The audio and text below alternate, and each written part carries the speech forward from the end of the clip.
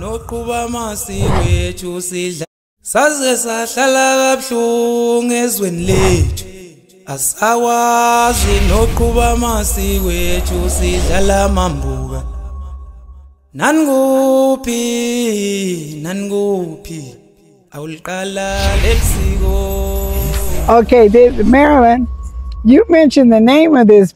You're the one that first one that ever. I've been up here several times, but you're the first one that mentioned that the name of the gorge, where they found the skulls. What did you say the name of it was? I was told that the gorge is called Old Davi.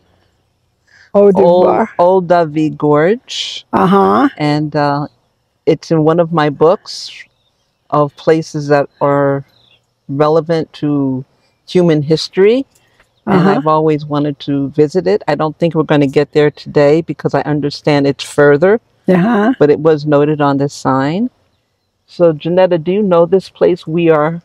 Where we Lake are Manyara. now? I've been here several times, but almost every time I come, somebody tells me something new about it. Because you know when you're you can't see things, and people that are here normally here that live here, it's not anything new to them. Exactly. But whenever I have a visitor, that visitor always spots something like you told me about that sign and what it meant, and that means a whole lot to me. So, you know, that's why I like to do a little video, because people want to know about Africa. And there's just so much to know, Marilyn. And there's Lake Manyara. Now here, I know Lake Manyara, a lot of times they have these, what's the name of these birds that come by here? I can't help you with that, Janetta. The egrets? Egrets? No, the not the peacocks or something. I don't know, but some bird comes by. And when I first came here, we saw some elephants here. But this time, I don't know. Maybe it's not the time for elephants to be roaming around this area. But Tanzania is known for tilapia fish. This East Africa period. The tilapia fish is really, fish come out of the waters here in this part of Africa and also in Israel, and you know, but that's the main fish that they eat.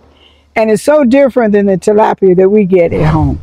This Lake Manyara, we've come up here several times. It's quite beautiful. Oh, that's good. Yeah.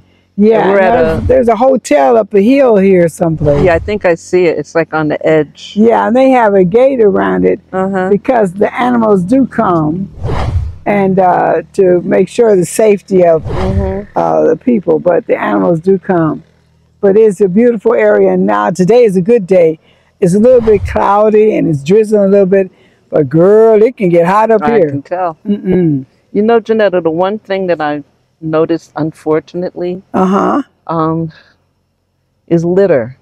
Yeah, it's litter. It's well, like you know, so when much, it's plastic. Well, yeah, and see, that's one thing nice about Rwanda.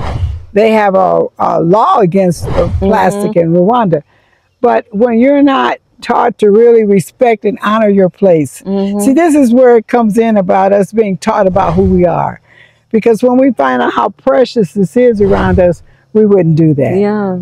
But when you're not taught, that you're taught maybe that your place of abode is not that important, then you don't feel the importance of it. So, you know, this is the thing that needs to be taught, that you just don't, and you don't see a whole bunch of trash barrels here, do you? No, see, that's another problem. They need to have trash cans here. And most of the plastic is so horrible. Yeah. But you know, this is the thing. The more you respect yourself, the cleaner you are with what you do with things. You respect the area. For them, it's just common. You know, for us, it's something really magnificent and beautiful. But this is something they wake up to all the time. So you take it for granted. You take it for granted. But it's really beautiful. Yeah, it is. It's really beautiful. In spite of the plastic. And just think, this belongs to us, Marilyn. I know.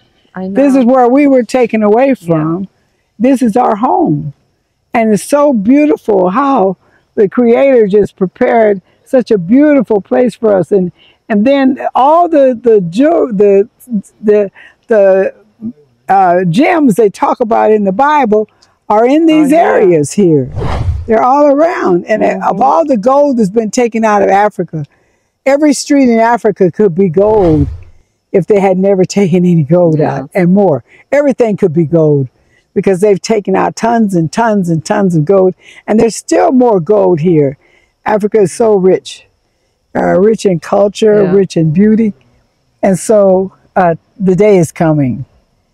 Yeah. That's another video. Yeah, the day is coming. Okay, let's go, girl. We got more to see. Yep. And thank you, Marilyn, for bringing that information, because this is the area, I think, where the oldest bones were found. Here in Tanzania is where they found that is proven that man started here. I don't know if the Garden of Eden's around here, but the beauty we see could very well be. But the Garden of Eden's here, but they said man come from this area right here. The evidence is here. The evidence is here. Okay, let's go, girl. Come on, grandson. Saze sahlala kabuhlungu ezweni lethu, asawazi noqhuba amasiko ethu sidlala amambuka. Naninguphi awuliqala lelisiko. Hey, this is Jamila, and you're watching Africa Speak.